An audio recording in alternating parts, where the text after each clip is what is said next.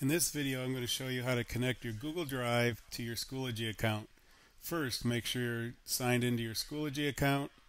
Second, make sure you're logged into your school Gmail account because that's where your Google Drive is attached to. It has to be your school account. So we go back to Schoology, go to Resources, click the little arrow right here, go down to Apps, and it should pop a window open. Gives you all these choices. For right now, we're just going to choose Google Drive. Click Install.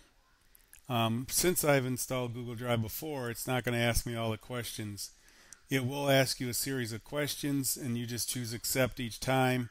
And then once it has all your permissions done, it will install the drive, and then all your Google Drive documents will be shown right here in this window.